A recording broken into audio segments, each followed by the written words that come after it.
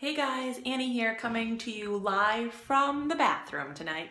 So hope you had a great weekend. I basically purged. I started with the bathroom closets because that's where every girl who wants to clean her house should start. Chris is like, why are you cleaning the bathroom closets?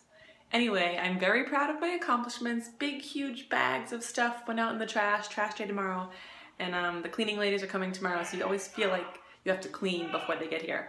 Lots of yelling going on in the other room because the boys are being so bad with one of those bouncy balls that they won at, like, you know, Dave & Buster's or something. I'm about to pop that ball so badly. They're being so crazy. Chris is watching the Patriots game, which I guess is crazy good right now. And what did we do today? We went to Mass. We went to Brothers Marketplace in Medfield, had some apple cider donuts, some cupcakes, came home, kids played outside. Chris made a yummy chicken dinner. Cleaned.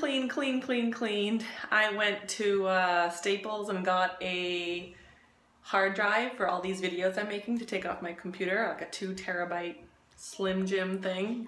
Lovely little gadget, can't wait to do that. And, you know, thinking of all those people in Paris and everyone in Paris and all the sadness, and just kind of can't stop thinking about all that. And then I just, you know, we did share with the kids. It's really weird topic, but like, I feel like they can relate to it because of what happened in Boston Marathon bombing. So we did have a little discussion about it. And I don't know, I just think it's good for them to know this kind of stuff, because especially Aiden and Owen, I mean, not Aiden and Owen, Aiden and Emily, those are the ones that like to discuss and understand, and, well, what do you do? Well, why would they be doing that? And, you know, the whole, we don't have answers, of course, because who has answers? But just interesting conversation to have with them. I think they should know. And they're handling it quite well.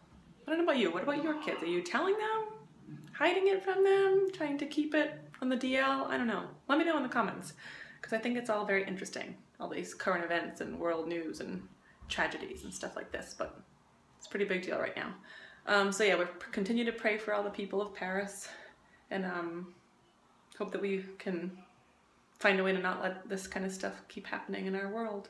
All right, on that note, we're going to bed. Have a great Sunday night, guys. Thanks for subscribing.